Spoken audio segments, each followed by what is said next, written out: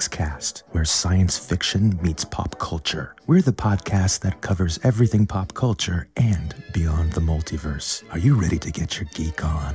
Crank up the DeLorean, warm up the proton packs, toss a coin to your Witcher, and deep dive into your favorite plate of chimichangas. This is Popxcast.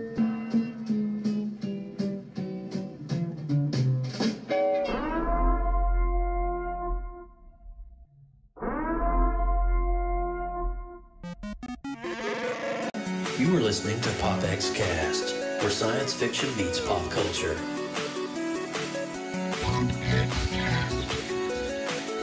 Here we go! Popxcast. I was born in it, molded by it. Popxcast.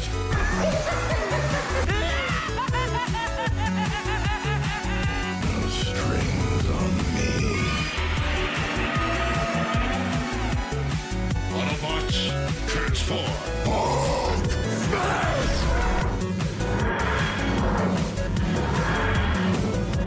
I'm Batman. By the power of Grayskull. Popxcast. We're doomed. Goal here is Tyrell. More human than human is our motto.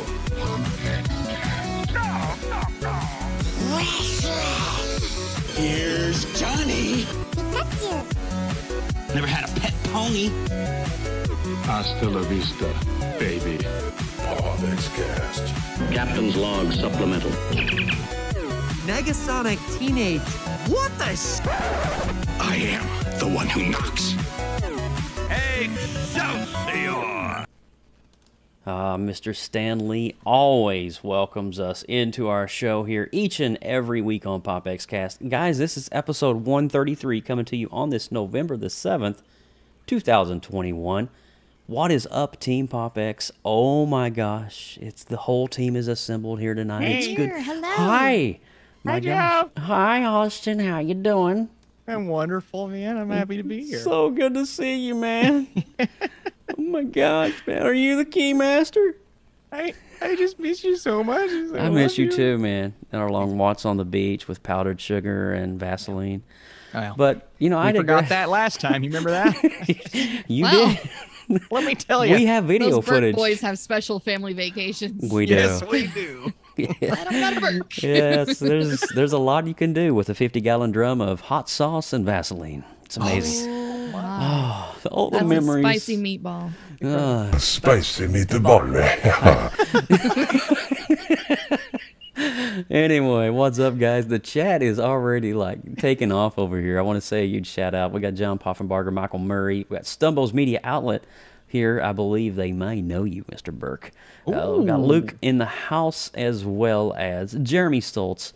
What's up, guys? And DC. Hello, What's up, everybody. DC? And then Demi was here before anybody. Yeah. At the top of the list. He's ready to go. He's like Hashtag first comment. That's a thing. I like that. yeah, he did it. He nailed it. He did good. Thank you, Demi. Appreciate that. So how have you guys been? I mean, what's new in your world? I mean, we're not going to talk about that thing just yet. But is there anything fun going on in this autumn season of? Football season finally came to a close. Yes. So I get a day off. I know you were a little worried about that. You were like, I don't know if I can make it this weekend. I know. Yeah, the coach officially said we are done for the fall season, and we will see Oh. everyone next time. Oh. So I'm thrilled to be taking a break from living at the football field. For Mama a few little months. tired. Mama a little tired. I mean, I'm not going to say I'm going to have a lot of couch potato time. It will be shifting into other activities, Okay. but it will not be outdoor activities, which I am purely thankful for. That's true. Yeah, well, that's good. Well, I mean, I'm happy that Ethan got through the season and he's doing Yeah, well. and they did and- great too. It was that's an awesome. 8-1 season, so they had a great time. Yeah, Austin, what's new in your world, man? Besides that thing we're not going to talk about just yet, but Well, speaking of couch potato, my watch every day says, "Hey, stand up! You haven't stood up in 3 hours." I'm I've been sorry. watching a lot of It's stuff. a Christopher Nolan movie. What do you want me to do? So you, I mean, that's all I've done this week. It feels like is watch stuff. A couple of really cool things, man. watched some great movies as of late. I mean, just phenomenal films. Went and got a chance to go rewatch Dune, which was super fun. Watched a little Netflix show right now called Cowboy Bebop. Can't say anything about it, but I'm watching. You know it's going to be good. Oh yeah, I can't wait to talk about some of this stuff, man. But just my eyes, I've really started to hurt my eyes. I have like this constant strain right now, and I'm like, I have to go back to the eye doctor and I know it's where I've been watching so much stuff, but it's genuinely like anti-glare coating on your glasses. I've even got the little blue light where it blocks that out, and that helped, right? But it's I watch so much now, it's starting to strain my eyes. So I told Madison, I'm like, I'm gonna have to take some hours off. You're gonna have to have some mandatory eye breaks. Does your eyelid start twitching? Because mine does when I watch it. Like when I game a long time, like my eyelid will just start twitching.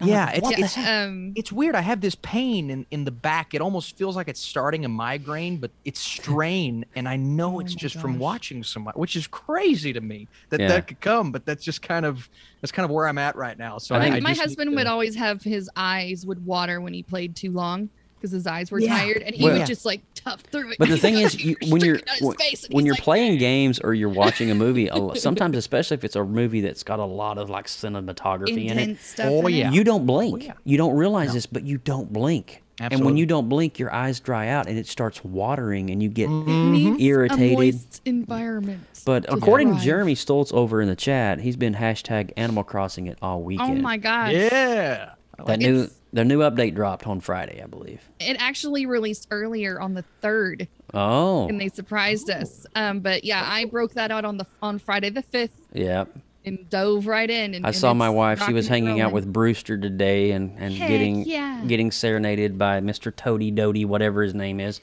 Captain. I know. Yeah, sure. He's a specially confused animal. Yeah, he doesn't know whether he's a turtle or a frog, but he does sing beautifully and drive a ship straight. So that's all I need. I've been playing Call of Duty Vanguard all weekend. Vanguard came out on Friday, and I got the PlayStation 5, and I got a beautiful 4K 120 hertz monitor screen.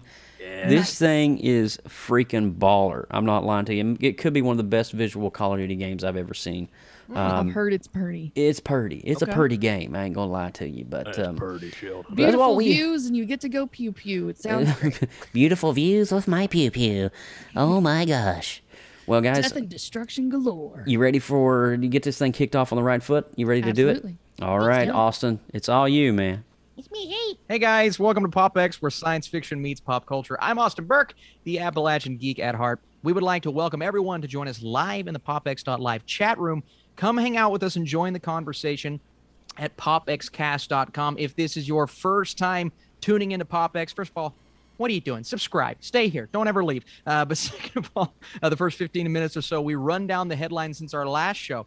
Then we dive into all things nostalgic on the retro rewind. And then the halfway point, we hit on the show's topic. And today's topic seems to be one dividing audiences everywhere. Right down the daggone middle, man. Yeah, it's going to be interesting. And I'm Joseph Burke, Central Florida's seasoned comic book nerd and retro enthusiast. And I'd like to welcome everybody joining us right now over on the PopX.live streams. And also want to invite you over to the Creative Multiverse, where we're gearing up for January. And if you know what January means, it is Artuary season. So it's a 31-day prompt challenge starting on January the 1st. Details will be launching on December the 1st, as we will be teasing words coming forth on Artuary, the 3rd annual Artuary. But be joining us, and if you want to get involved on that, and you want to draw with us, and you want to hang out with us, you're more than welcome to. To get started, get on Facebook groups, search the Creative Multiverse, and come join us, and we will add you to the list, all right? All right. Sounds great. Like that. You're good. Excellent. Yep, Lindsay. Well, the last episode, since you just said that this week's is 133. Last episode, 132. I see what you did there. Yeah. Yeah. We actually broke down, dissected, stuck it back all together with Scotch tape. The series What If on Disney Plus. We broke that all down and talked about that all through the day. And then we rewound a fun little ditty called Little Shop of Horrors, which was a fantastic good time. If you want to go check out what we had to say about all of those things, make sure you go over to our official website, popxcast.com. And you can also check out all of our other past shows and episodes from the PopX Collective Archive as well. Yeah. Yes, yes.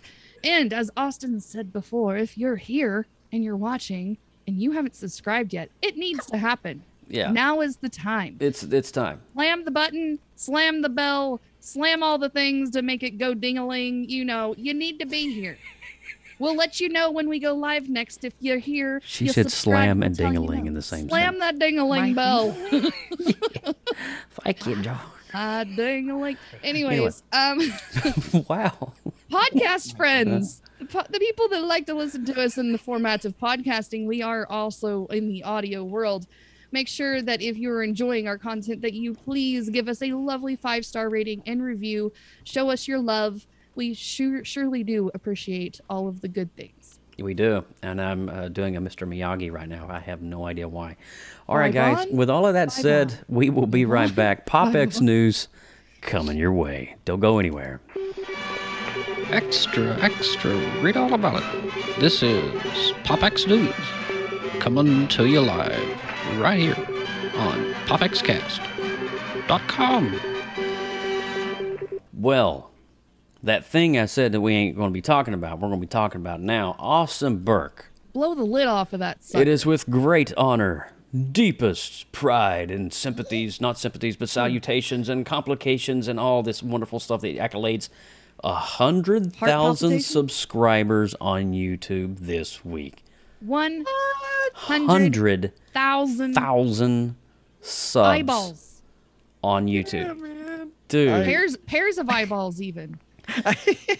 That's 200,000. That's 200,000 eyeballs. Eyelash total. Do you know what's funny, Austin? Yeah. I was going through my screenshots the other day because I had before I started working on your logos. This was in phase 1. I had a screenshot of your YouTube channel at 30,000. Oh, that's a millennium This ago. was this is when you had the green Austin Burke. Back in the day, and I was just what like, was the date on that sucker? You know what? That's a really good Do you question. recall? Let me see if I can recall. But it was just so cool going back and That's just so exciting. seeing. How does it feel to hit that benchmark? How does that 'Cause feel, I know Austin? it's been kind of like your lifelong dream to make this a success, and now you're reaching these huge milestones. Yeah. How does it feel, man? Seriously. Oh my God, I found it. Whoa. Holy Let him shit. answer the. Let him answer the. I'm sorry, damn Austin. question. I got excited. What was the date? I'm curious. What was the date, Joe? I'm looking now. I'm looking now. Hold on. The date is. Keep talking. I got you. Well, I feel like it feels like I've been doing it a lot longer than I have. I mean, really, I started going full on into this in 2017. So I guess it's about 4 to 5 years kind of focusing on this. And then once I quit my government job, I really got to focus on this. Yeah, that was a big moment. I remember when that happened. Yeah, because it's like college done, government job done. It's like, what do I have now? Well, I have this, and my wife and my dog, but I have this. You know what I mean? Like this is you, my man. full. So I was able to go. It feels like 50 to 100 quicker than I went from 30 to 50, just because I could. You had the sit time back and, invested in it. Focus on. So if our audiences is looking right now at the screen, you're seeing Austin's channel at 31,569 subscribers. This snapshot was taken sometime around July 2018. Austin, this is right when you visited me that summer by yourself. Oh wow! And we went to see Spider-Man: Far From Home. Oh wow, he looks like he's trapped in the Matrix. Look at that. Oh, and I His remember little that. thumbnail. It's funny too. I remember that Toy Story 4 movie review. It got 4.8, and at the time that was huge for me. Which 4.8 now is still really good, but that was one of the most. Yeah, that was one of the most viewed movie reviews I had ever had at that point. I mean, that was still like trying to figure out what my channel was, and I think that was around when I started to do the Netflix stuff too, which is what really got my channel going. Yeah. Oh yeah, the live streaming stuff for sure. Yeah, Catapulted absolutely. Yeah, absolutely. Which I am still. Hopefully tomorrow is when I do my 100K live stream where I debut my new graphics. So Joe, you're gonna be a little part of that. Oh, okay.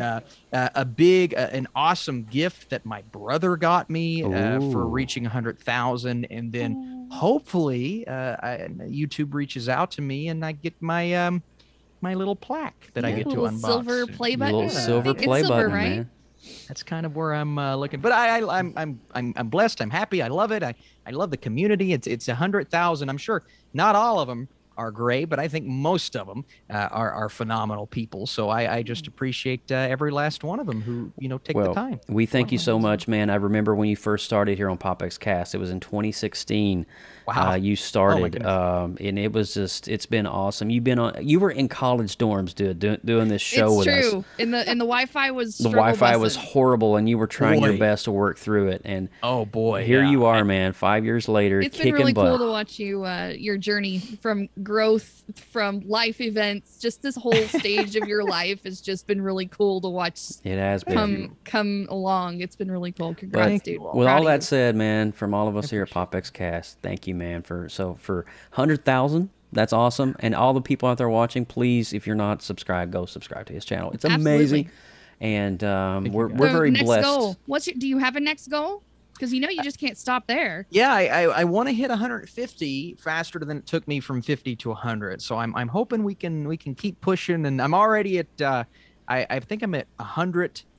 I'm 500 over 100,000. That's the best way to say it. So I've been growing a little quicker the last week. So hopefully we can keep that momentum going. Let's keep this guy snowballing up to his goals. I love it. Austin Burke, upward and onward, 100K. All right. So continuing on with the news this week. In late August, Marvel Studios spokespersons acknowledged that Letitia Wright sustained minor injuries while filming on this stunt for the Black Panther film Wakanda Forever. Now, at the time, Marvel appeared to indicate that this wouldn't affect the film's production. However, Wright's quote-unquote minor injuries are now going to cause the Black Panther sequel to go on hiatus. So, via The Hollywood Reporter, Wakanda Forever will halt production due to the severity of the injury sustained by Letitia Wright. Whatever it is, they're not even mentioning it, but evidently it was worse than they thought it was, and she's going to have to take a longer healing period to come back from that. So, production was able to continue after 2 months following Wright's injury, but this shutdown will begin officially Thanksgiving week, and filming is likely to resume sometime early 2022. So a little delay in the world of Wakanda. What are your thoughts on that, guys? Of course, we want to wish Letitia Wright's health and safety, obviously, first and foremost. But just hate to hear that. Just anytime an actor or somebody gets injured on a set, you're getting Alec Baldwin vibe. You're like, oh gosh, what's going on? Oh gosh, that was such, and I think that happened between the last episode and this episode. It did, Alec. Oh my gosh, that was such tragic. a sad But moment. yeah, I mean, I feel bad for all the people that's invested in the production of Wakanda Forever because of this injury, and evidently it must have been more severe than initially thought a couple of weeks ago. And she's going to have to take some longer time. But the fact she's doing her own stunts is interesting in this film. Yes. To say the most. Austin, you got anything to add on that? Yeah, well, it's already a movie that, not having Chadwick Boseman for a Black Panther film, they're already having to kind of, I guess, rework that whole side of the Marvel Universe. So I feel like Wright's going to be a major part of that. Now that she's injured, it's going to be a mix, right? It's not just going to be her. It's going to be a little bit of M'Baku, going to be a little bit of Wright, going to be a little bit of, there's still those Michael B. Jordan rumors. And I'm like, Killmonger, could he maybe be back? We don't know. But I'm very curious to see what they do with this movie. I also like I believe this is the film that Ironheart is rumored to pop up in, right? I believe so, yes. Yeah, so her and I'm Shuri curious. are working some things out. Yeah, this could be interesting, but I hope they get going on it because I want to see it, man. I want to see how they do it and how they go about, kind of ending that chapter of Boseman's Black Panther because there's going to be a great scene with that. Doesn't Wakanda have that regenerating pool? Yes, it does. They do? Well, Yeah, I mean, the who's to pool say with that the Killmonger can't flowers come and back? whatever. It's true. So anything's possible. Lindsay, you had something to add? I mean, even outside of the Black Panther storyline, and how that may or may not change, but anything that happens in any Marvel movie affects everything else after. True.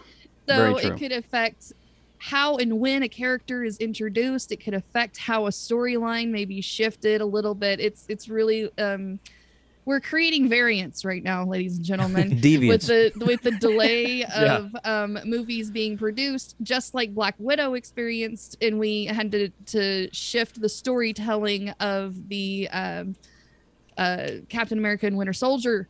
Had to introduce a character in a different way because she showed up in that movie, and it was supposed to be the movie first and then the series, and it ended up being flip-flops. So they had to kind of do some last-minute shift around. So you never know what you're gonna get with Marvel whenever they have to ebb and flow with unpredicted situations like this, like pandemics or injuries or anything like that. So the stories will still be told in their glory. It just might be a little bit different than the originally planned. Couldn't agree better. Well said, Lindsay. Well, Austin, what do you got for us this week? I've got some stuff. Also, I did just get a little notification on my phone saying tonight we could see the release of the Spider-Man No Way Home poster, the very first one. Cool. Yeah, so it could be during the show. It could be after the show. We'll see. Keep your eyeballs on the netwebs. It'll be before midnight. It'll be before midnight for sure. So. Stay tuned to Twitter and everything, guys, because it could be dropping. But we're going to go from Spider-Man to Eternals and talk about the cinema score. So Eternals has a cinema score, and it's the lowest for the Marvel Cinematic Universe. Thor was the previous record holder with a B+. A little shocking to me. However, this is a curious moment where some of these numbers aren't adding up. Eternals might have this distinction along with the constant chatter about its Rotten Tomatoes score. But it's also cruising toward the chance of having the best international box office of the year for Marvel. Pair that with the fact that its opening in the United States has been strong when compared to other releases, and it's a bit confusing to cut through the noise. Theatergoers have enjoyed the movie, but there hasn't been the thunderous crash online that usually accompanies these films. Give it a couple of days to settle, more people see it, right? But still, this movie was billed to be the most unique thing to come out of the MCU, and it's living up to that charge in numerous strange ways. Cast members last night on SNL slammed the movie, stating, "Don't go see it, it's rotten," said the Tomatoes. Why is this film, Lindsay, I'll start with you. Why is this film so divisive? Well, you're dealing with characters that are unknown. Sure. And the trailer kind of gives you a little bit of a taste, but it's not a overpopularized group of heroes-ish. And also, you're not tying into that same storyline that we've been eating off of for a decade, like we were the other stories. You don't have the Avengers tie-in, I think, is really what's kind of killing none of the heavy hitters the other stories are getting. And so I think it's a new thing. It's not something that's been oversensitized or over sensationalized for several years. It's also even the comic books themselves, I don't believe were nearly as popular as the other MCU stories that we've been ingesting for a while. So it's not surprising to me that it's getting mixed reviews out the gate. Hopefully it changes. Well, and it's not a comedy like Guardians of the Galaxy, right? It's a little, I wouldn't say dark. It's not like horror or anything weird, but it's not upbeat and peppy like a Thor Ragnarok or anything like that, or the Guardians. It's not a funny comedy. It's more definitely more dramatic. Yeah. There's a little love story in there. So, I mean, it's a little bit of a taste. There's action, but there's not nearly as much action as the other ones as well. So, I mean, it's really going to be about what is it that you want from a comic book movie, and does that serve that purpose for you? Sure. Yeah. I think for me, it felt like, it almost felt like a Marvel reset in a way, because you think about all the characters that we're used to, and this is Marvel's way of kind of resetting the script. Be like, well, it's all of this, but have we told you about this? Yeah. And and there was a lot there too. There is a lot to digest for sure. A lot of people don't have a backstory on, so that might have been kind of a turn off as well. I want to dive more into that. We're going to stop right there, because this question we can easily just fill out the rest of the hour with we can all of that. But I can understand why it's divisive. People are going in expecting one thing. They're expecting the you know, the James Gunn, Russo brothers style, and they're seeing all of this in the heroes and Hulk and Ruffalo, and they're given this whole new set of characters that nobody knows anything about. Correct. Yeah, and Zhao she's an but she won the Oscar last year. She's a very independent style filmmaker, so just her style is so distinct. She came out and said Man of Steel was her movie that she looked at before making this movie, and it makes all the sense in the world to me. It's that darkness, that same kind of storyline, just with a lot of characters. So I could see that. Yeah. Interesting. What do you guys think of the? We're going to be talking about this later in the show, but what do you think about the divisiveness of the Eternals, and why do you think that is? Drop us a comment in the chat below. We'll come back and we'll retouch on those here in a little bit. We'll circle back. Finish up with the news. Yeah. Do you want to move on to next thing? Yes, please. All right. Earlier this week, it was revealed by one of the producers of the film that Dune Part 2 is beginning filming July 18th, 2022. That's just like right out the gate. Right out the gate, man. Casting for the sequel should begin soon, and pre-production will begin as early as March. The sequel has been confirmed by the studio and is slated to release October 2023. Whew. That is fast. Have you had a chance to see Dune yet, Lindsay? Yes. It felt so much like Star Wars meets Tolkien meets Marvel. It was just... There was a lot of... So good. What the fuck? Yeah. There was a lot of that happens during that for me. Yeah. And I tried to watch the original because you guys know this is a remake. The original you can't even. It's actually the original one is like, it's cringy. Well, it actually is all derived from a novel first. There was a novel that was written several decades ago. I've read half of it. And there's a whole lot of what the fuck going on in that movie, and I was like, okay, well, and then it leaves you on this huge cliffhanger because I believe it's intended to be a trilogy, if I remember correctly. Yeah. Mm-hmm. So we're not even going to get the full closure of the story in Not yet. 2023. We're gonna have to wait until the third part comes out. So hopefully it still continues to be successful to finish the story, but what the heck? Yeah, Lindsay, I get that though. I mean, a lot of these characters and stories. It was great, but it was just. It's a rated R version of an Avengers story that never was. Essentially, I mean, you're seeing bits of actors. Yeah. Oh, you saw bits. You know, those bits. There were bits and pieces. I know, it was great. But I think for me though, the cinematography, the overall color tones of this film, well done. I could, even though I have HBO Max. Thank you very much. Even though I have HBO Max and I'm able to see this at home, this right here required me to go see it in the cinema. Yes. I wanted the surround sound and the sound of the sandworms going through the sand. Mm-hmm. I needed that. I didn't. Luke in the chat asks if it was really different than the original movie, and I want to say yes. Oh, yeah, it was significantly different than the first one. It was much more beautiful and easier on the eyes, even though the story itself that they're telling is a little wonky to follow if you don't have any context. But the cinematography is gorgeous, and I would say go watch it just for that. It's go ahead. It's like Star Wars meets Blade Runner. Yeah, very much. Well, and it's Denis who directed Blade Runner 2049. I know it is 2049. But it's like I saw it in New York, good theater. It was solid, right? Then I saw it again, and then I saw it in IMAX for a third time, and it was just it's completely different, right? Sandworm in the IMAX. Oh my god. It was incredible. And my thoughts on the movie didn't change. Like I still loved it the same and still had like my one or two minor issues.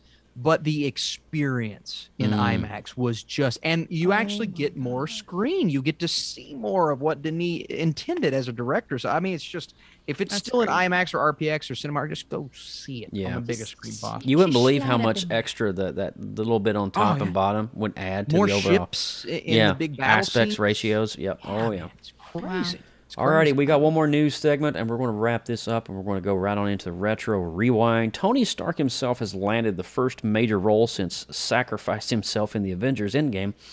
He's assembled for the ensemble for Christopher Nolan's next film, Oppenheimer keeps growing in star power as sources tell Deadline Matt Damon and Robert Downey Jr. in talks to join Cillian Murphy. Oh my God, Cillian Murphy.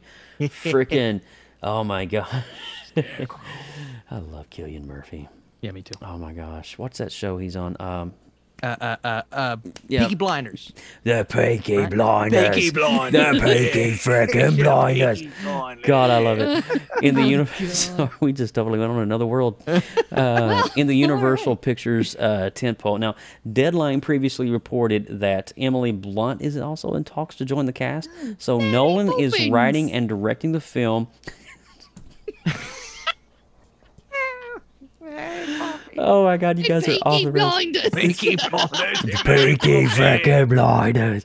Oh my gosh. Nolan is writing and directing the film that revolves around J. Robert Oppenheimer, the scientist who ran the Manhattan Project that led to the invention of the atomic bomb. Wait, Nolan is writing a movie about the A-bomb with a cast that's unreal. Dude. And the Peaky Blinders. This is gonna be great. This oh is. My God. I Mary mean, Poppins on top of it. Heck yes, let's you go. talk about. I wish you talk about the most stacked casts, and this is just the first 4. This is just the first. Did you just realize? Did we just shut up? Did we just? Sorry. You talk about the most stacked casts. This may be the most, right? And you don't know who else. You know he's gonna get, Alfred from Batman, Michael Caine. You know he's gonna get Michael Caine. Michael Caine. Just say Michael. I got my knickers in a bunch. Say Mr. Michael Caine. Michael Caine. And it sounds like Michael Caine. Michael Caine. But you know he's gonna keep adding on to this, and it's going to be incredible. I can't wait for this movie. It looks I can't incredible. either.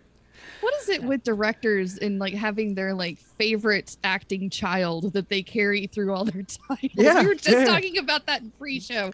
Oh my gosh, that's so Didn't funny. I see an article recently that's saying that Michael Caine is officially retiring from acting? Yeah, that was fake. Don't they say that after every big movie they're done? I started to say why he's not even peaked yet.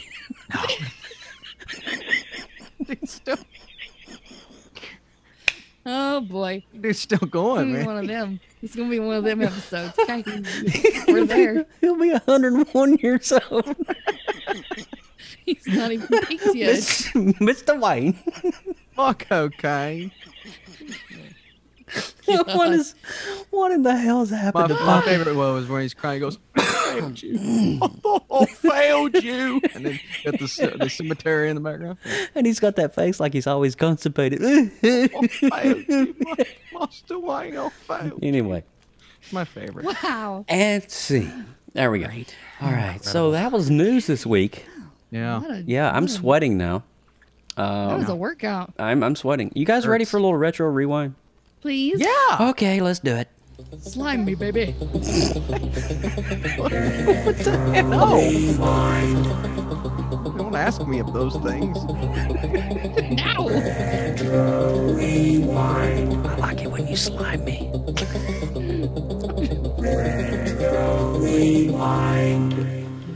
Holy cow. Retro rewind. We are back. PopX has literally went off the freaking rails tonight. We're gone. So we're talking Ghostbusters 2, 1989. The whole cast comes back. We're talking Annie Potts, Rick Moranis, the whole ensemble. And I don't know, man. The fence is very divisive on this. There's a lot of fans that like 1 more than 2. There's a lot of people that like 2 more than 1. Yeah. And for me, it's split right down the middle, 50-50. You can't have one without the other. I have a favorite. You do have a favorite? I do. Okay. For me, this one, though, is like, I remember watching the original Ghostbusters as a kid, and I didn't own the movie as a kid. My dad rented it from the local video rental store. Mm-hmm. But when 1989 came out, at the time, my mom was working at Hardee's. You guys know Hardee's. That's a fast food joint. That's Carl's Jr. now. And Hardee's had a complete deal with the Ghostbusters 2 that they had these little audio things and little toys that you would get in that little children's meal. Ooh, okay. And as a promotional gift, some of the workers got complimentary VHS copies of the film. Ooh. My mom got me a free copy of Ghostbusters 2 when it came out on home release. That's so awesome. I tell you all of that to say this. So I didn't own the first one, but me being a kid of the 80s, this is the one I watched over and over. Okay. So all the scenes are so like etched into my brain, and there's a lot of feel-good moments here for me when trying to get the band back together, trying to get Winston back, and trying to get Bill Murray's character back, and Venkman, and all of them. And then, you've got Egon, just everybody trying to get the whole band back together, essentially, to fight this river of slime that is flowing underneath Manhattan. And I just thought this movie is charming. It's got all the essence of part 1, and it's just amplified in part 2. Mm-hmm. We gave him some French bed pizza. He passed right out. And so, it's just those moments. And Sigourney Weaver, can't forget her. Yeah. But this one, I just wanted to share that story, how my mom literally was one of the catalysts to helping me have this childhood memory of watching this movie over and over as a kid. But I want to go to Lindsay. Okay. Lindsay, what did you think about this movie?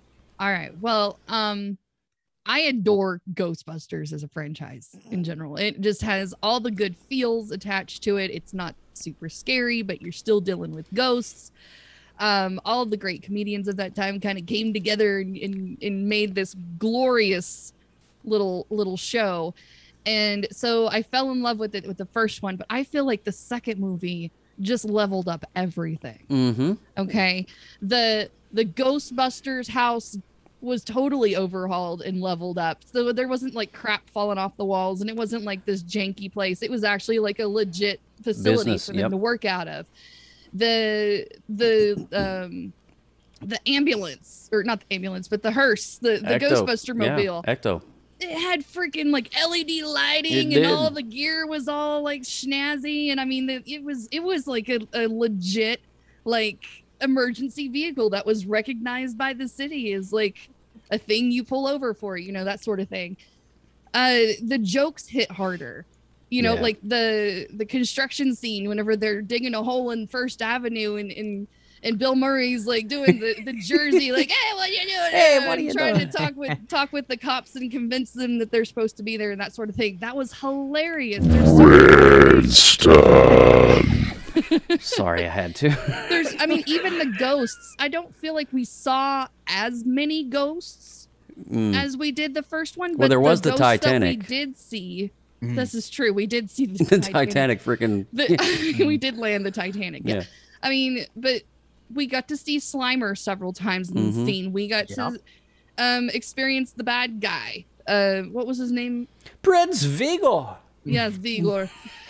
So he was always creepy as usual. And then, of course you have to bring in some cuteness factor with the baby. The baby. Which was a twin. They were twins. Yes. And they do show that at the end of the movie, which I was like, oh my God, I totally forgot it was a twin. Yeah. Anyways, but I just feel like the relationships were more solid. The storyline flowed a little bit easier, even though it was really nice in the first one. I just feel like there was more chemistry that was sewn together a little tighter than it was. They were expanding on what was already there. Yeah. And they just took it over the top. Yeah. I mean, even like the commercials on the TV were even leveled up better. It takes all the good feels from the first one and just amplifies it times 10. So that one has to be my favorite one. Austin Burke, what's your thoughts on Ghostbusters 2?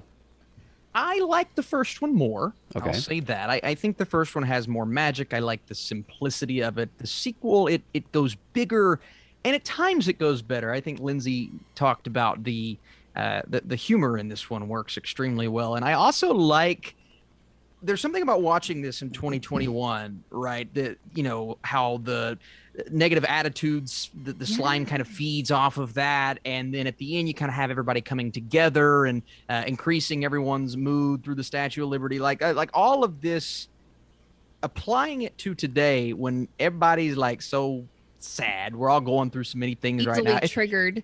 Yeah, well, it's kind of how I felt when I watched the new Bill and Ted movie, how everybody comes together at the end. They're celebrating, like, you know, I like the unity. I like the fact that people are rallying around the Ghostbusters. And then, wow, the credits are playing. They're getting the key to the city, like all this awesome stuff. Yes. So I found this to be a really entertaining. I found this to be a watch that made me happy, more so than I actually like loved the story. I think the story suffers a little bit from going a bit overboard with believability, and not that, you know, Ghostbusters is something that you buy a lot in the first place, but I think the first movie does a good job of kind of keeping that grounded. Right. But this second one, in my opinion, I think there's just a lot to it, and the effects are solid. They're not the best I've ever seen, but there's a lot to it to where I kind of had to switch off my brain a bit too often, if that makes sense. Even though, again, it's still kind of impressive for the time. But I had a smile on my face the entire time because, like you said, Joe, getting the band back together. I love when a movie can do that. I love when, you know, you go here and at the end you have the culmination of kind of everything. And I'll say this one's more epic, if that's the right word to use, than the first. Yes. Even though the third act in the first Ghostbusters, I think, is awesome in its own right, but this one, especially the end when you have literally everyone kind of gathered around, I think it just goes bigger. They drive the freaking Liberty. You know, the Statue of Liberty is literally walking. And I'll be honest, that's one case where the effects were not. For some reason, I remember that being not the best looking when the Statue of Liberty is kind of walking through the streets. It's kind of awkward. Yeah, it's not bad. They use the same technology. They put a guy in a suit, and they use the same miniature technology as they did with the Stay Puft Marshmallow. But it looks better than I remember. There is one scene that's so cheesy, like when the Statue of Liberty breaks the glass on top of the museum. Oh yeah, it's like, and the Statue of Liberty is literally just pasted, like just looking straight down. That's so unrealistic. Like, you know, there's no angle or depth. And I understand, you know, you can only do, you didn't have CGI. I can overlook that stuff, though, because, I mean, it's just so epic to try to imagine even pulling that feat off. It's just like, okay, guys, I'll give you that one. Yeah, and the fact that they even try to give us the Statue of Liberty kind of walking through New York, like, that's cool, such an ambitious, you know, like, what mind, and we know what mind came up with it, but the creativity you have to come up with the plot of this movie is something else, which is why I'm because they're keeping it in the family with Ghostbusters Afterlife, which is why I'm super excited to see what they do in the new one. But I think this movie is, while I don't enjoy it as much as the first, I think the creativity is just kind of flowing. I kind of hope, you know, we had a giant figure in 1 and a giant walking figure in 2.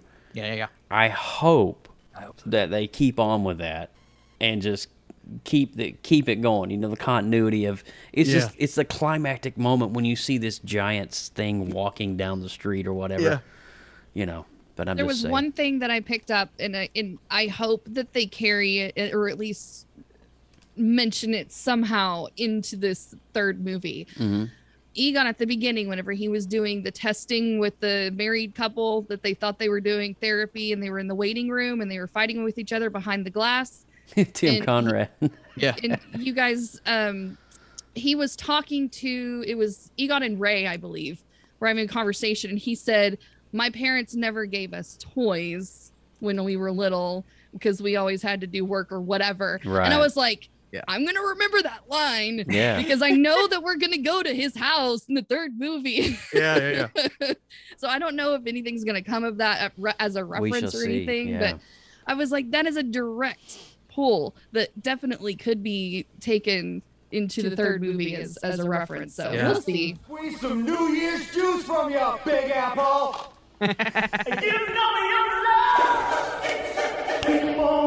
Come on now. I'm going to get tagged for this on YouTube, but I don't give a damn. Come on now.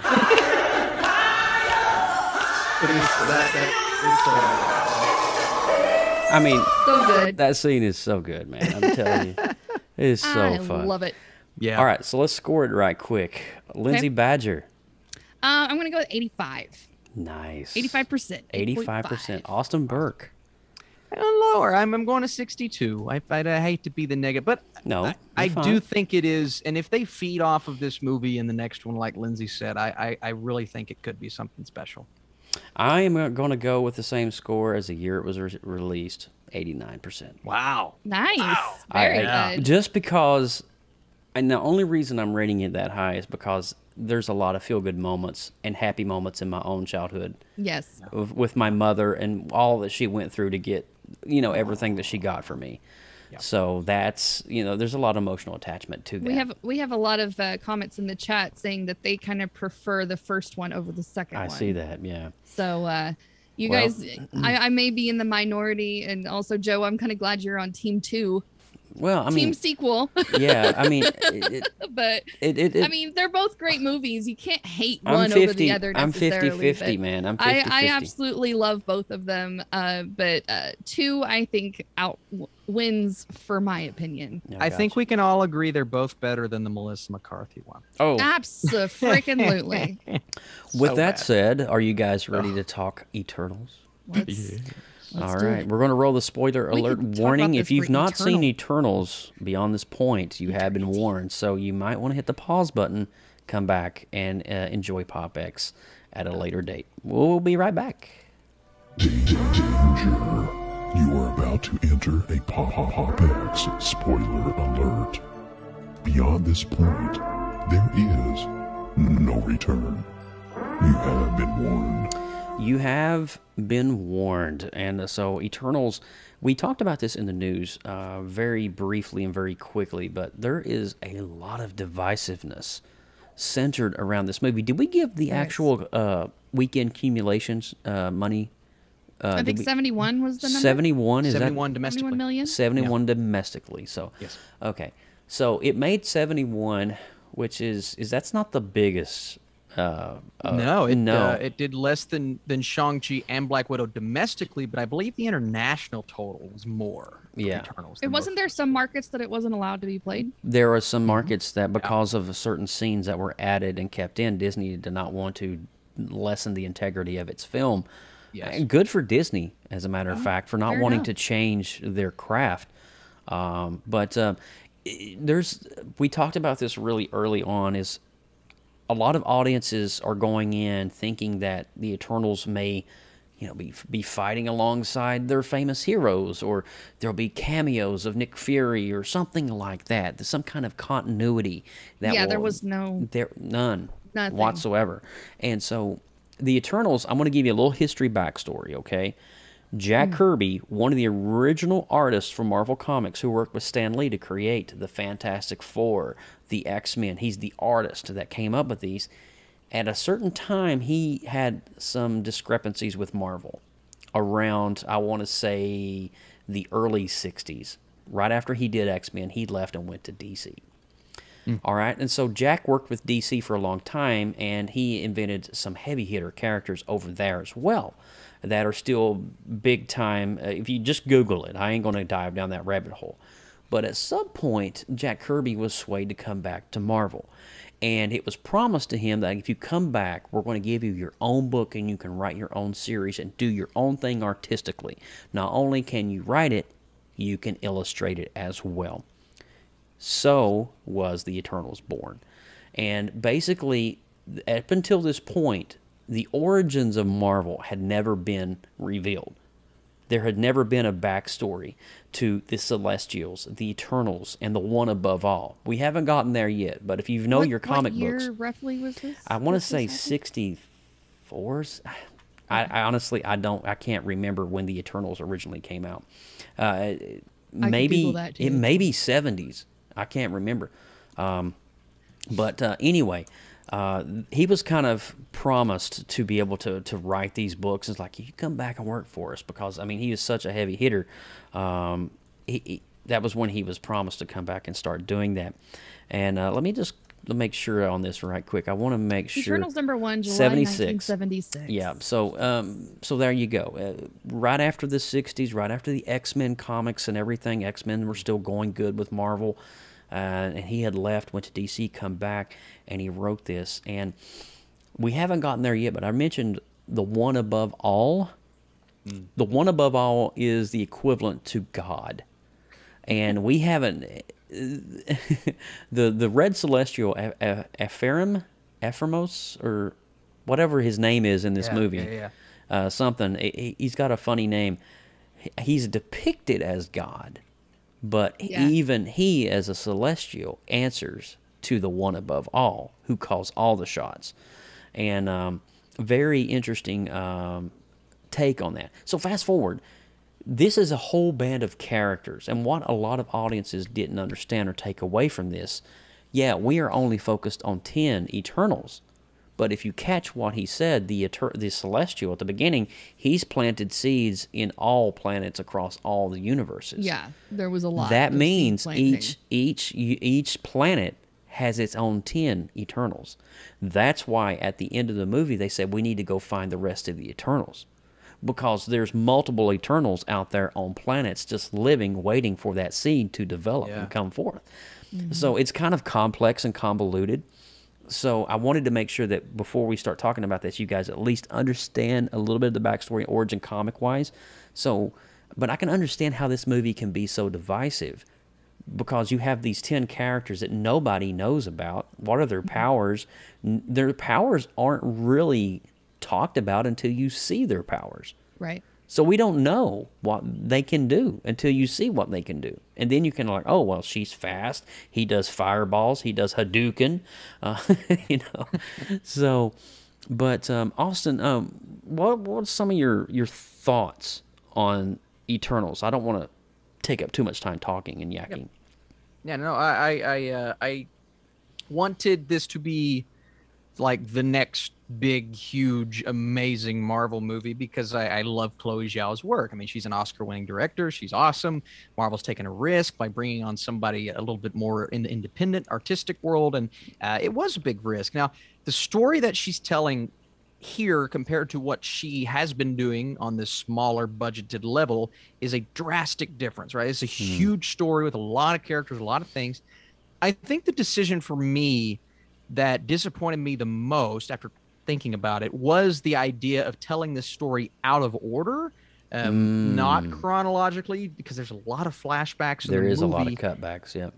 And I think that's really that's one of the biggest criticisms I've seen with the critics is just the fact that it's kind of going back and forth. And for me, someone who is already like Joe, like you are, we're already familiar with these characters and Icarus and kind of their impact and what a celestial is and how these beings operate. So when people say this movie is confusing, I don't see it. I don't see confusion, but I have prior knowledge. So that's probably why I don't see it. So I can't fault someone for seeing that. What hurt me more in my experience was the storytelling as opposed to the story itself. It was the flashing back, doing it unchronologically, just something that we've really not seen in the MCU. And then you look at the fact that the story is just a lot darker. It's a dark story with adult themes. I believe the first sex scene in a Marvel movie. The first sex scene in a Marvel movie, yep. Yeah, and just all these different things that they're bringing in that people have never really seen before. One thing that kind of cracks me up, I get it. People have always said, why doesn't the MCU do something different? And now they're doing something different. And look at what's happening. Exactly. You know what I mean? Like, now they're doing something different. It's look at what's happening. Catch-22, yeah.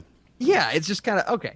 But at the same time, I understand some of the pushback because the way this story is told wasn't strategically confusing. It's told in a way that can and will inevitably and already is confusing audiences. So there lies my issues. Now, what I loved about this film was the ambition, was the fact that I believe most, if not all, the characters get a lot of exploration, and there's just a lot about them that I resonate with, like the character of Cersei, her relationship with Icarus. You have Angelina Jolie, who I thought maybe would take over the film with star power, but she was actually giving a reserved and beautiful performance as Thena. You have Kit Harington, who's relegated to this background character, but they're really setting him up to be a huge character in the future. It's like definitely did all of these different things. And then for me, the two standouts, Brian Tyree Henry as Phastos, that character, I believe had the most connection because he's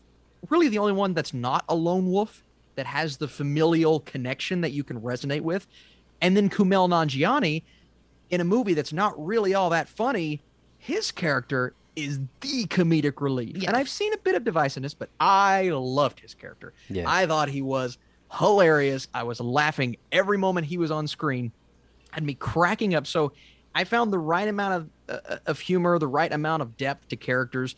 The only big thing is, comparing it to the DC universe, Chloe Zhao, I said this earlier, one of her inspirations she came out and said was Man of Steel. A lot of people don't like Man of Steel. I love Man of Steel. I do love Man of Steel. So I'm watching this movie and I'm like, okay, this kind of tone, except a lot of characters, and you get the resolve. And yeah, they do the third act CGI battle, but it's different enough. Now, another complaint that I see, and this is my last point, I promise. But another complaint that I've seen is, where are the Avengers while all this is going down? My only thing that I can say is everything is happening at the same time. So while the Eternals are battling at the end, Spider-Man and Doctor Strange are going through the multiverse. Wanda and Vision are doing their thing with the town. Hawkeye's doing his thing in his Hawkeye series. So everything's happening at once. So pretty much everyone's busy. Nick Fury's in space. Captain Marvel's in space. Thor's in space. The Guardians are in space. That big celestial There's also that hand, what if fight too, where they brought everybody. Yeah. Some weird. Yeah. So it's like plane. everybody's busy. So people are like, where are the, and part of me really likes the fact that they didn't have to rely on the other Marvel characters in this movie. Yeah. Separate it. I'm okay with that. They'll connect it eventually, but I like how they kept it separate. So I like a lot of the decisions made. I understand why other people don't. Yeah. That's where I fall.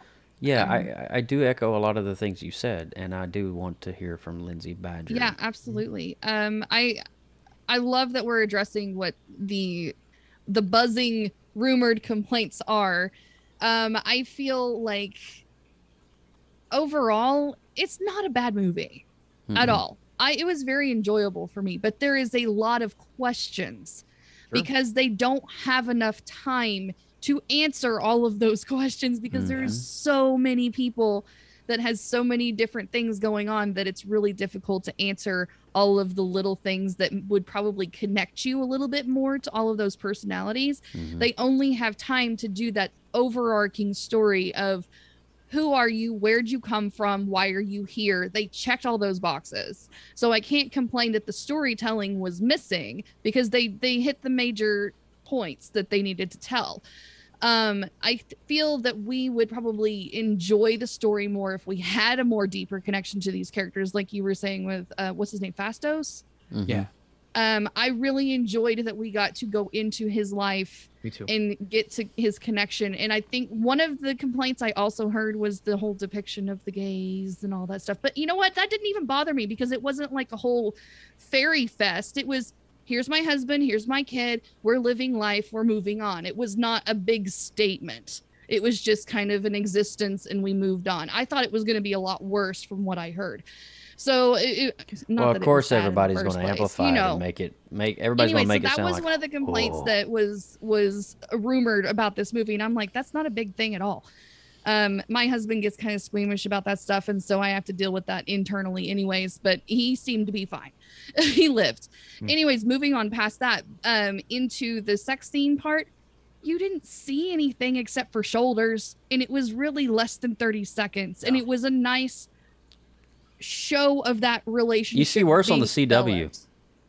Yeah, you've definitely seen worse on the CW. Absolutely. So, I mean, even, movies have sex scenes, especially if you're trying to show a passionate love story. Yeah, this wasn't where Basic they actually Instinct. are married and they're like, I'm belonging to you, and they're committing themselves to each other for literally eternity. It's part of it.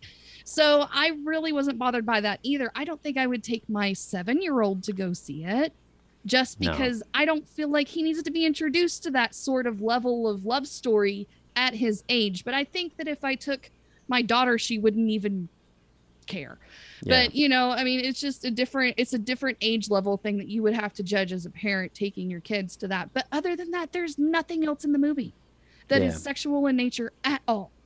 So, I mean, there's those would be the only weird parts that I thought that was going to be, something of concern, and it really didn't bother me. So I think overall, I'm sorry, Lindsay, was you done? I'm sorry. No, I'm not done. We're going to keep talking all night. Well, I'm going to mute your mic. But I don't know. It was just, I wish that we were able to, I feel like there was just a missing connection. I think that's where we're having that divisiveness stem from, is that all the other MCU characters, we've had that opportunity to build up the the backstories a little bit more for each character and have those emotional attachments to understand why we are rooting for them. And they don't really explain that clearly just because they're inhuman creatures. That's what you did there. I think for me, the artistic direction of this film was just awesome. I love the gold. I think it was beautiful. Like the black marble and the gold. It was just, I mean, whoever came up with the stylized costumes and the overall aesthetic of these gold steps that would come out of the spaceship, and man, it was just beautiful to look at, and it just felt so different, like otherworldly, something we're not used to. Oh, there was one thing that I did notice. No, you're done. I'm joking. Go ahead, Lindsay. At the end scene, whenever they're doing their final battle on the beach and at the base of the volcano and whatnot, all those characters were like working together to kind of keep Icarus aside and let them do their thing to solve the problem. But I noticed there was an absence in Kingo. Where did he go? Did you guys notice that he disappeared? He was not fighting on the beach. Kingo. Oh yeah. It was when with the light pew pew balls. Yeah, he said he was he couldn't be a part of that battle because Icarus turned. So he said he couldn't do this and left. Mm-hmm. Why?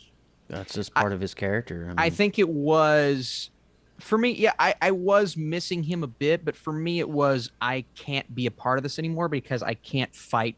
Because he knew he couldn't win. His friends. Yeah, and he had so much trust in Icarus. Then when Icarus broke that trust, he's basically said, I've lived my thousands of years believing one thing, and now I can't be a part of this. So that didn't bother me as much, but I would have liked to have seen him there. I think it would have been a more effective battle if he was a part of it. Yeah. True. Yeah. All right, so overall, the aesthetic, we've talked about the visuals, the heavy-hitting topics that people were discussing coming out of the theater, the divisiveness, whatever you will. And I think it all boils down to it's a brand new story with brand new characters, something we've never seen before, and people aren't used to it. And when people aren't used to it, they don't gravitate to it. New feels funny. New feels funny, and I'm sorry you're going to have to get used to it because the MCU Phase 4, we're still going to get the heavy hitters like Tom Holland and, Doctor Strange and all of that, but you're going to start getting these influxes of these random characters. Can we talk about the reference to the Wasn't that funny? Like I don't. It's like I don't run around on capes and DC. Yeah. Icarus. It was interesting. It was interesting. That was well, and someone made a Superman comparison. Someone said you're the Alfred to my Batman. So it's like DC Comics exist in Marvel. Like, what? Yeah, it's almost like the Eternals are acknowledging that the DC universe exists. Yeah, it's just crazy. It's insane. Crazy. I couldn't even wrap my head around that when they didn't do it once. They did it twice. In the film. Yeah, it wasn't just an accidental It was ridiculous. slip. I looked over at my buddy Steve, and I'm like, did they just say Superman and Batman? He's like, yeah. Interesting. But we do want to talk about definitely those two post-credit scenes. Yes, please. Spoiler heavy. Of course, there's a big battle, and we see this amazing climactic ending. I don't want to give too much of the ending away.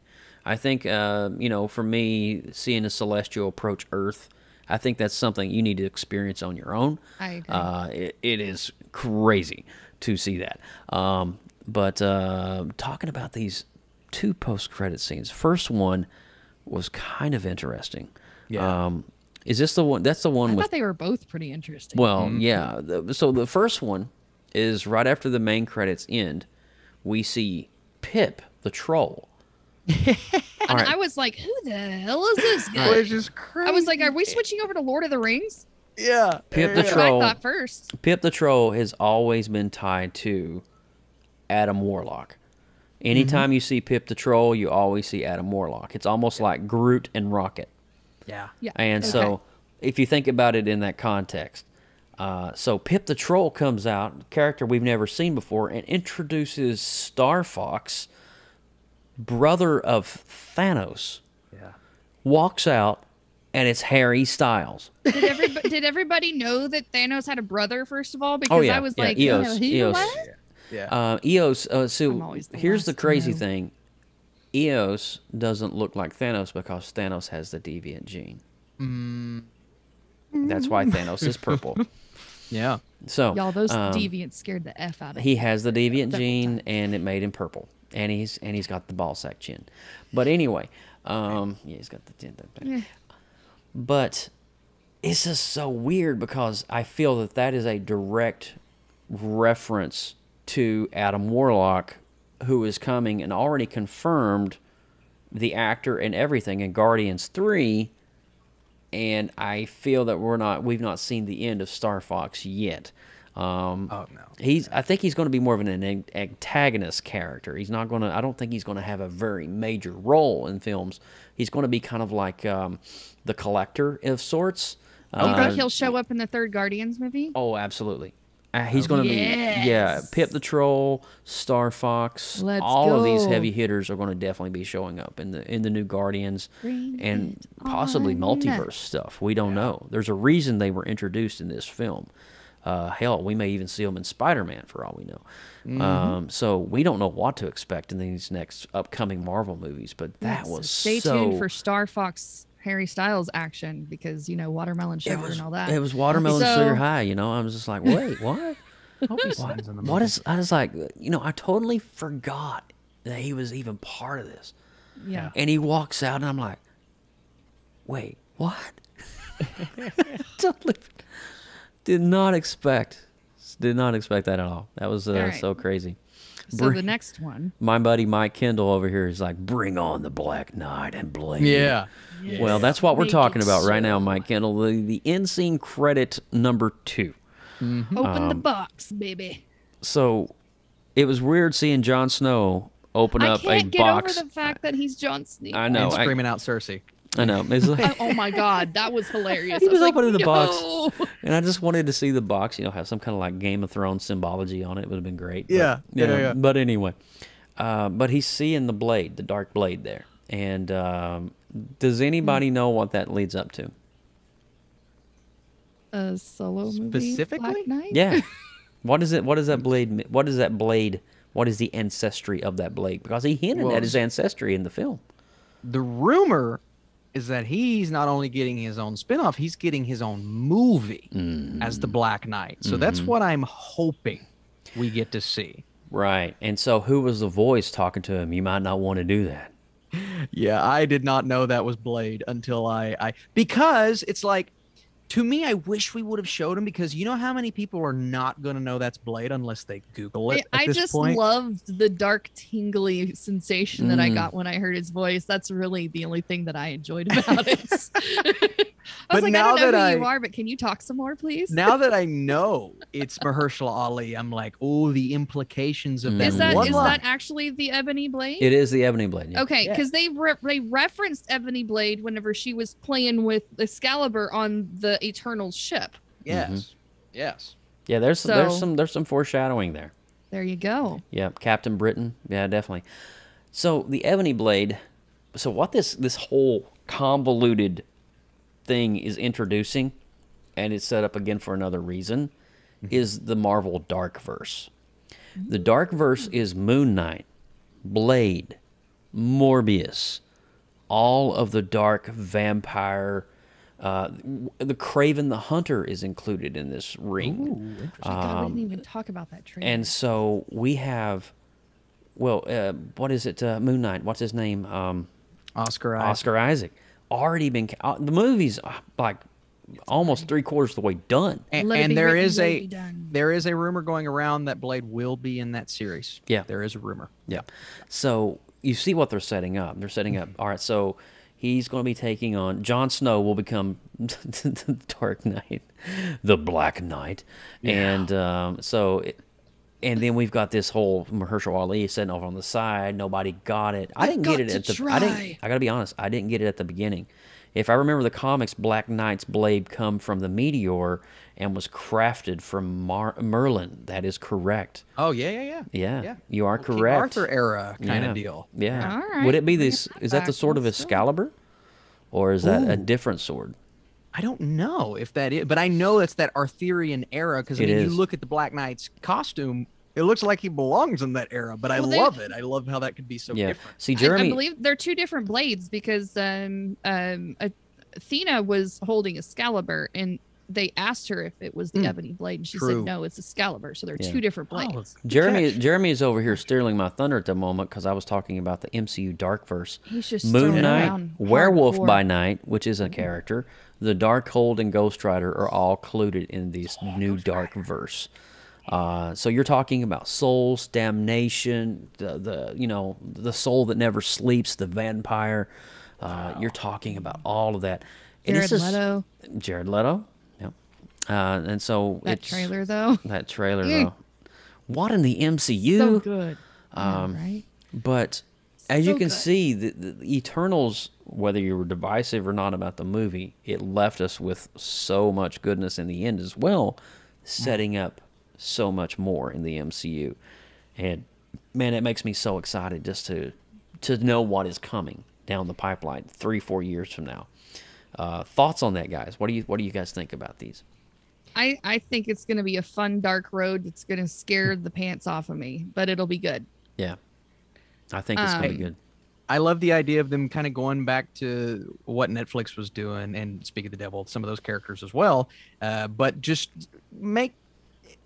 appeal to a different audience, if you will, a darker, more what you think of when you think that early 2000s Blade. Those movies captured something so specific. So if they can get back to that, you don't even have to do R-rated, but if you want to, that'd be great. But something so specific that we've not seen in the MCU, and I think the closest we've seen in the MCU was Eternals. So it makes sense that it's kind of coming from that. I have a what if question, Eternals related for you boys. Sure, get it.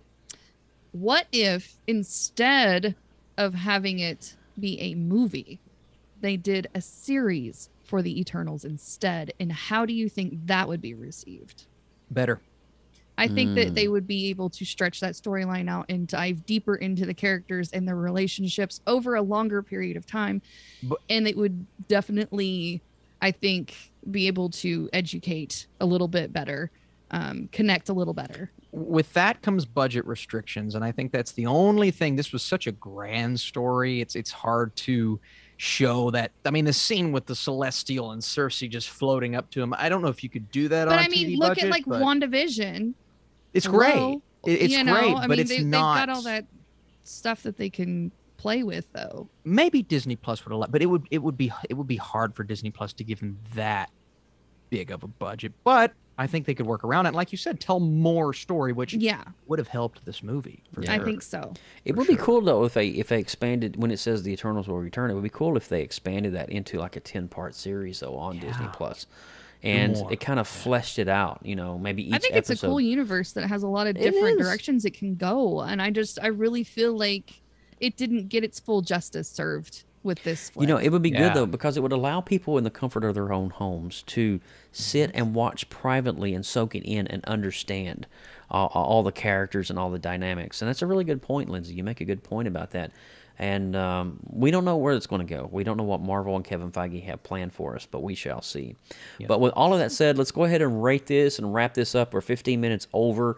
So, Lindsay Badger, what's your score for Eternals? I'm going to do 75. 75%. Austin Burke. 76%. 76%. I am going to go with a 79%. Oh, so we like got, I kind of, that was the number I had in the head coming out of the theater. I'm like, it's not fully an 80, but it's really high end on the 70. So I'm going to go 79%. So we have 75, 76, 79. That is the official PopX score for the Eternals. It is definitely a certified fresh film. We kind of give it a thumbs up. I mean, it's one that you do need to see, and it's definitely a huge stepping stone in things to come in terms of the Marvel Cinematic Universe. I would say if you're a Marvel fan, you're required to see this. Yes, you kind of have to, especially even if you don't enjoy the film. If you're trying to continue and follow with the MCU, watch the dang thing. That's right. It's a lot. Are you guys ready to wrap this up? Absolutely. All right, Austin. Hey, has that Spider-Man trailer thing dropped yet? There is a poster. It has dropped. Yay! It's all over Twitter. Joe, check your text. I just sent it to you. Josh just said in the chat that it dropped right now. So is this the official poster? Now. This is the official Spider-Man poster. And if you do some zooms, you can see Green Goblin, Electro's lightning, Sandman's sand, and of course, the Dr. Octopus tentacles. I don't know if you guys can get a good. This is about as good as it's going to get on this screen. But if you just want to go over to Twitter or Google or basically anyone right now, I probably am going to do a video after we wrap up today. Sounds great. Poster. So I might cover this. There we go. Pretty sweet, man. I love that. I love that. That's pretty good. And that's the official poster, huh? It's the official poster. Yeah. All right, let's go. All right, cool. Look at that breaking news right here on PopX. Austin, go ahead and lead us out here, man. Let's go. All right, guys. I'm Austin Burke at the Burkinator. You can search and find me. We are part of the newly formed creative group known as the Creative Multiverse for more great media content, artwork, and more. Find us on Facebook, Twitter, and Instagram at the Creative Multiverse. If you are a creative, produce content, or have a talent, we want to see it and would like for you guys to share it with us in the multiverse. It's a cool place to hang out. You guys should check it out. It's great. I like it. I like it a lot. All right, guys. Well, I'm Lindsay Badger. You can find me anywhere on the internets at LR Badger. If you want to connect with Popxcast on social media, you can find us on Facebook, Instagram, Tumblr, Twitter, everywhere that handle is at Popxcast. If you want to shoot us an email at any time, popxcast@gmail.com. And for this show, any future shows, any past shows, anything that has to do with the show, pretty much, check out our official website, www.popxcast.com. And before we go, guys, I am going to go ahead and show you that poster right now here in HD. So there is the brand new Spider-Man poster, literally released while we were on the air here. Look at all the Easter eggs, the yellow lightning of Jamie Foxx, the Sandman. You got Dr. Octopus. You've got the Green Goblin. Oh my gosh, bro! What is going on? Wow! Boy. All right. Guys. All right, guys. So I am Joseph Burke at Joseph Burke Arts all over social media. Of course, hats off to the amazing Team PopX, Lindsay and Austin. Could not do this without you and you, the viewers, subscribers, and audiences of Popxcast. We love you and we thank you. And guess what? We'll be back in 2 weeks for episode 134 as we break down Ghostbusters Afterlife. Oh my gosh, it is that season. Ghostbusters, who you going to call? You guys ready to wrap this thing up? I think so. Let's do it. Take care. We'll see you next time on Bye, everybody. Popxcast. Bye, guys. Bye. Bye-bye.